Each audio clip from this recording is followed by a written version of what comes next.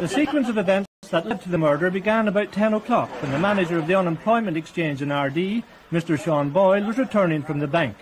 Two men ordered him out of the car at gunpoint and took a bag of money. However, they wanted more and forced him inside. The gunmen fired several shots before escaping in Mr. Boyle's car. Sergeant Morrissey, who was in Ardee for a court case, gave chase. The raiders had changed to a motorcycle but crashed into another car near Talonstown, north of Ardee. They dropped some of the stolen money at the scene of the crash but ran off with the Gardaí close on their heels.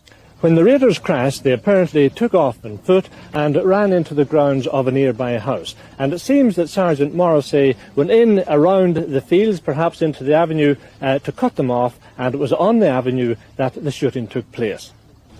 According to Garda sources, eyewitnesses said Sergeant Morrissey was shot in the legs, and that the raiders then challenged him to get up, and when he couldn't, shot him at point-blank range in the face.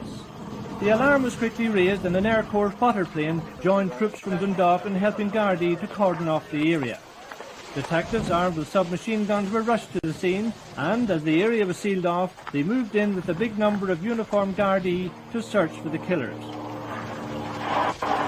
The search went on for about 2 hours, and then 2 men were spotted.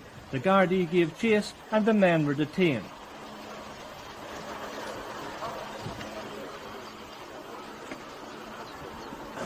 At that stage, it wasn't clear if others were involved in the raid and subsequent escape, and troops helped Gardaí in further searches of the surrounding countryside. As the search continued, Garda forensic experts moved in, and the motorcycle used in the escape was covered with plastic sheeting until they could examine it. Meanwhile, the body of Sergeant Morrissey, who was the 12th Garda to be murdered in recent years, was given a preliminary medical examination at the scene of the shooting. The 2 men who were arrested are stated to be from County Armagh and living in Monaghan.